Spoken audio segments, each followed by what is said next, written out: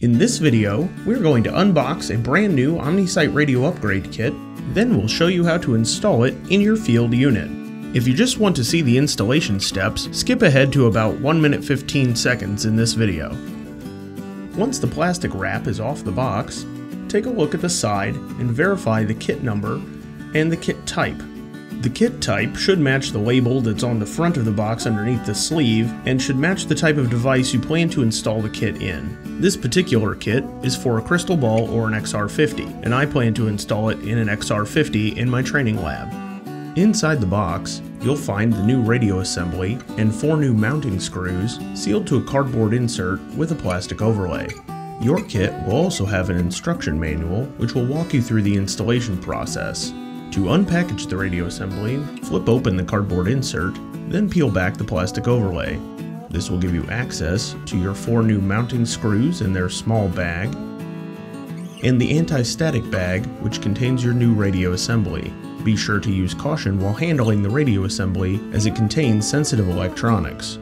Now we'll take a look at the process to install this new radio kit into an XR50, which should take about 5 minutes. Open up your control panel and disable your XR50 to get started. Make sure to allow enough time for the XR50 to complete its communication sequence, which will be indicated by the ready to transmit light returning to a solid red state. This may take a few moments, but is a critical step to make sure your device shuts down properly.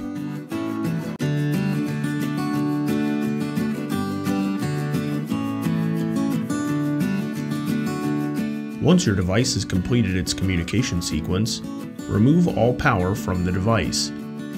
First, unplug the battery, then remove the primary power. Unplug the terminal blocks from the front of your device. Loosen the 2 thumb screws on the top and bottom of the right-hand side of the device. Now swing the hinge door open to access the interior of the device. Remove the antenna connection from the top of the radio. If your device has the card-based antenna, like the one I just removed, make sure not to misplace it. Now remove the ribbon cable from the main board by lifting up on the hooks that secure the cable and removing it from the socket. Using a magnetic-tipped Phillips head screwdriver, remove the 4 screws holding the old radio assembly in place. You don't have to use a magnetic-tipped screwdriver here, but it certainly improves the process. If these 4 screws look like they're in good condition, you can reuse them, or you can use the 4 that were supplied with your new radio kit.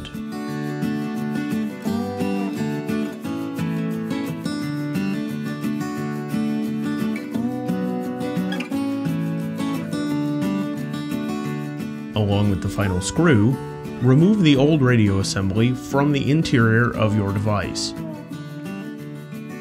Your new radio assembly will install in the exact same position using 4 identical screws. Pay attention to the red or blue power cable coming from the power supply and make sure it passes underneath the radio but is not pinched. You should also pay attention to the ribbon cable coming out from underneath the radio and ensure that it comes out from behind the left edge of the assembly.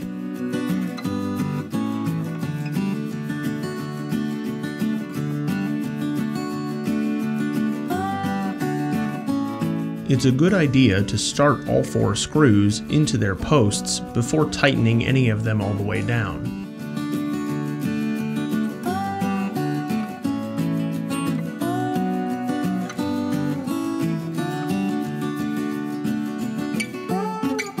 Once all 4 screws are in place, tighten them down and verify that each one is snug.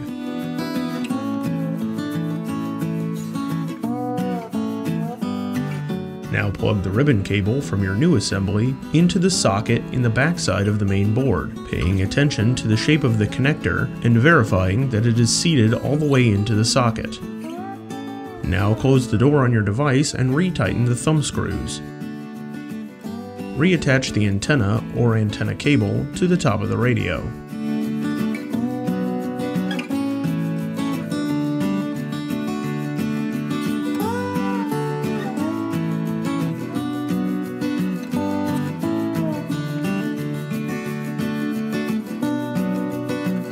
verify that the connection is snug to ensure good cellular reception.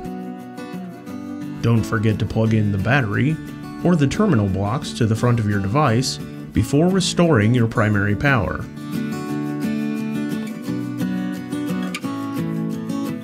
Allow time for your device to complete its systems check and then re-enable the device. Once the device has been re-enabled, it should communicate briefly with the server. Once again, this process may take a few moments, but should be complete before you leave the station.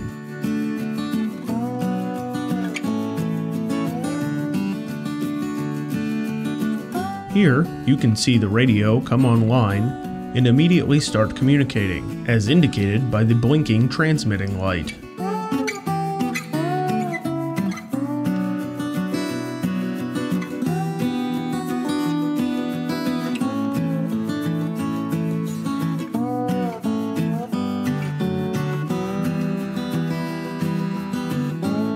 Once communications are complete, the ready to transmit light should return to solid red.